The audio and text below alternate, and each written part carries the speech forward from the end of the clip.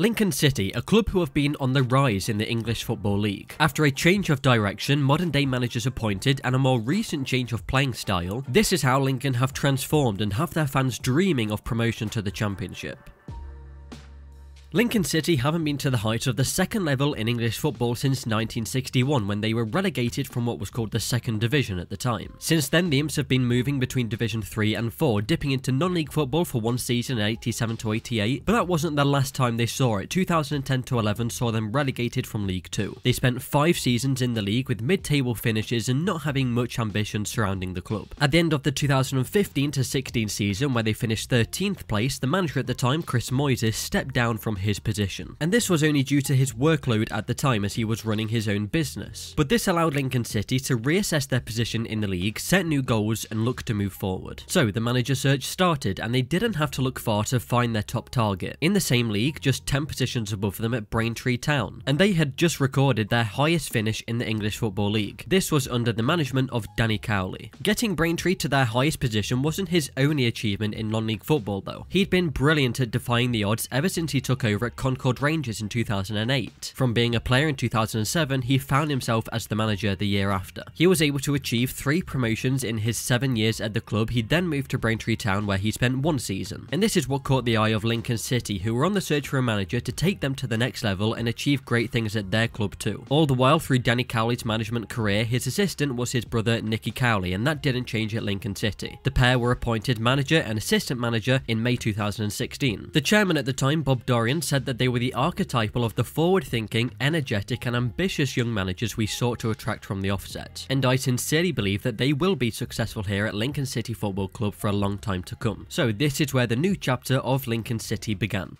Their first season in charge saw a major overhaul of the squad, with 3 players coming from their former club Braintree Town. Come New Year's Day 2017, Lincoln were top of the league, 2 points clear of second with a game in hand. A great start with new management, and a huge contrast on how the club ended their previous season. A few months later, April the 22nd, sees Lincoln City promoted back to the Football League in Danny Cowley's first season. Promoted with 2 games to spare, and they eventually finished the season on 99 points. The Cowley brothers' fantastic story continued as they kept achieving in non-league. Another achievement which wasn't so under the radar was their FA Cup run, and this was in that 2016 to 17 promotion season. It was the first time since 1914 that a non-league club reached the quarter-finals of the FA Cup. The run began with a win over Altrincham in the first round, followed by a win over Oldham. Then in the third round, a game against then Championship side Ipswich Town. They took the game back to Sincilbank after a 2-2 draw away from home, and the replay saw them win 1-0. The fourth round, they played again at the time Championship side Brighton and beat them 3-1 after being 1-0 down at half-time. The round of 16, they came up against a Premier League team in Burnley, and miraculously won 1-0 with the goal coming in the 89th minute. That was what saw them break that historic record, reaching the quarter-finals and getting that dream tie against Arsene Wenger's Arsenal at the Emirates. The game finished 5-0, but the experience and exposure was incredible for the Imps. Now this FA Cup run was important for the club as it allowed them to invest their prize money into the club. And this is why the FA Cup is still great. Lincoln City were able to build a new training ground with the money that they got. As Lincoln City were progressing and going up to a new league, the facilities were being upgraded, meaning better players would want to join. And now the proof is always there for people to see how the FA Cup can make a difference to a club, and they have something from the FA Cup run that benefits the club long term. Another feat for the club was a run in the FA Trophy. They were able to reach the semi-finals, so another chance to get to Wembley, but over 2 legs they were knocked out by York City. All of this made the 2016-17 season one to never forget, and a season which increased the profile of Lincoln as they broke records. The managers appeared on Match of the Day, and many matches were live on TV. Before we continue, if you could please like the video, it really helps the videos in getting found, and as we continue to grow the channel and reach the next milestone, if you could please subscribe, that would be very much appreciated. The following season then, in League 2, they were able to finish 7th in the league. This got them into the playoffs, but unfortunately they did lose to Exeter City in the semi-finals. Where they reached the semi-finals of the FA Trophy the previous season, they were in the EFL Trophy now, and they were able to go one step further by making the final and winning against Shrewsbury Town, so another trophy for Danny Cowley. The season after that, 2018-19, they tried to do it better in the league and not have to use the playoffs, and they were successful in doing so, winning the league with 85 points that season. Another promotion, as the Cowley brothers still proved that they can be successful even in the Football League. The style of football was quite direct, and this is one way that they found success on the pitch. Up to a target man who was either Matt Reed or John Akinde, but also they could would be good with keeping the ball on the ground and passing more. One way of doing this was with a favourite of his in Harry Toffolo at left back. He'd provide energy, link-up play and runs forward to offer a quick way out from the back. An experienced midfielder definitely helped too, with Michael Boswick in the centre being a leader in the team, as well as flair coming in the wide areas from Bruno Andrade and Harry Anderson. It was a style of play clearly successful for the manager, and it continued as they started life in League One, winning their first 3 matches with an aggregate score of 8-0. But with this brilliant start again in a new league, it really began to catch the eye of other clubs if what they'd done before hadn't already. It saw the Cowley brothers leave on September 9th to join Huddersfield Town in the Championship, a team that were in the Premier League the season before, so the departure for them was understandable. For Lincoln City, it meant going back to the process of finding a manager who can once again take Lincoln forward, keep up spirits and the form from recent years at the club. Just less than 2 weeks later, an appointment was made. Michael Appleton became the manager. His previous job as a manager was at Oxford United, and in his 3 years at the club was successful, achieving promotion from League 2, getting into the final of the EFL Trophy twice, and finishing 8th in League 1 in their first season in that league. He then became the assistant manager at Leicester City in the Premier League, but had been unemployed since he left there in June 2018. Lincoln were appointing a manager who was again younger, proven in the Football League, with a forward-thinking, ambitious mentality. And what Appleton also brought was a reputation of developing young players. Head of football at Lincoln City, Jez George, said a huge amount of talent at Oxford came through their system and went on to higher levels for significant transfer fees. You need the right environment and coaching and someone with the ability to develop young players, as well as winning football matches. That was a big attraction. Fair to say that Lincoln City were happy with their appointment of a manager who seemed to have unfinished business in the Football League. Since Appleton has joined, we've also seen that he brings a different style of football than what the Cowley brothers had implemented. It's more focused on playing out from the back, high tempo, passing football, what is seen as a more attractive way of playing. It meant that when he joined the club, the squad of players that he took on weren't exactly suited to his play style. He was able to do just enough, get results that kept them safe and finish 16th in the league on points per game. So when the transfer window came around, Michael Appleton had the chance to revamp the squad. The 2020 winter transfer window saw 12 arrivals, including loan deals of Premier League youngsters. But the summer window of 2020 allowed for more transfers to be made, and it saw 15 new players join the club, with 15 leaving the club either permanently or on loan. The incomings were either free transfers or loan deals, so they did well with keeping costs down. One of the signings was for Lewis Monsma from FC Dordrecht in the Netherlands, a centre-back 6'3" and good on-the-ball qualities. He was the perfect signing for Michael Appleton, as it allowed them to play out the back better. What he's also added is a load of goals this season. 7 goals for him is the joint 3rd most for the team. A top quality asset for the team, and potentially, if he keeps going in this direction, could become Lincoln City's first sale over £1 million.